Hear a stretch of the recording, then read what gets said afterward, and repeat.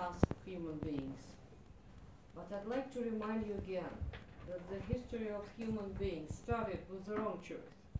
You remember that they couldn't, both of them, I mean Adam and Eve, couldn't withstand the temptation of a serpent, and so it was a wrong choice. So for them, and they were sacked from the Eden. But starting from our first days on this earth, why given really God sent, why given freedom of choice.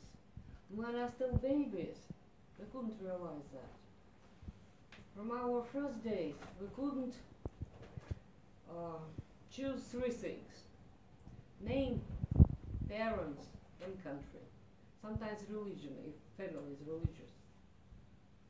But with the years, we start choosing first, when we're still not very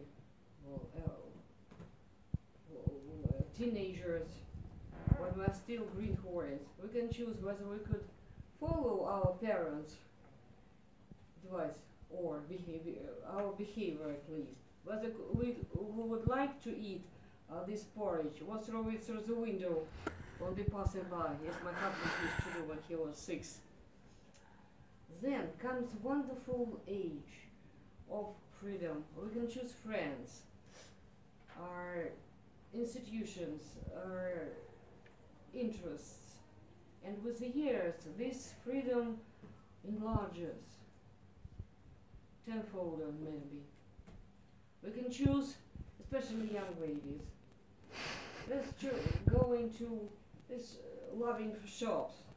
Certainly you can choose anything you like, unless you have substance enough.